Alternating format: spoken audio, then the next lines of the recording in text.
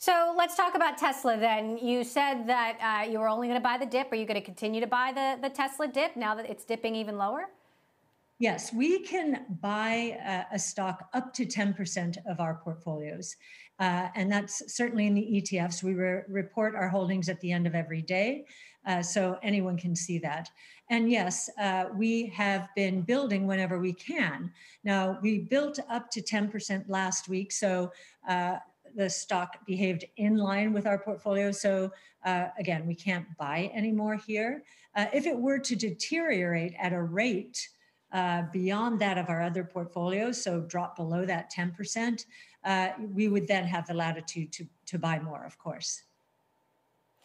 Now, you've said you're going to put out a new Tesla price target. The market is anxiously waiting for that. When are we going to see that? Can you give us an idea of what the target will be?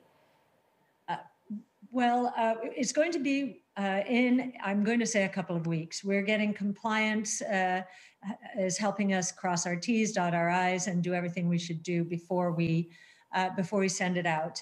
But the two things that have happened to Tesla since our last projections are, one, it has increased its market share. When we put out our original $4,000 price target, so the equivalent of $800 now, we thought that that Tesla's share would drop from 17%, this is share of the electric vehicle market, global electric vehicle market, from 17% then to 11%.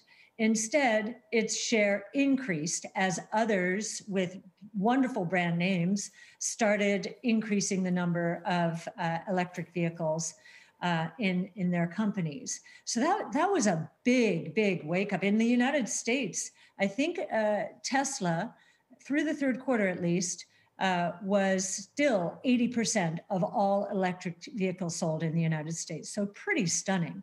The second thing that has happened is autonomous. The probability that Tesla gets autonomous right, we believe has increased from the 30% that we had in our base case in our last model. What's interesting about autonomous is the margins in autonomous, the gross margins, are in the 80% range. The margins for electric vehicles alone are in the 25 to 30% range. This is a 5-year projection.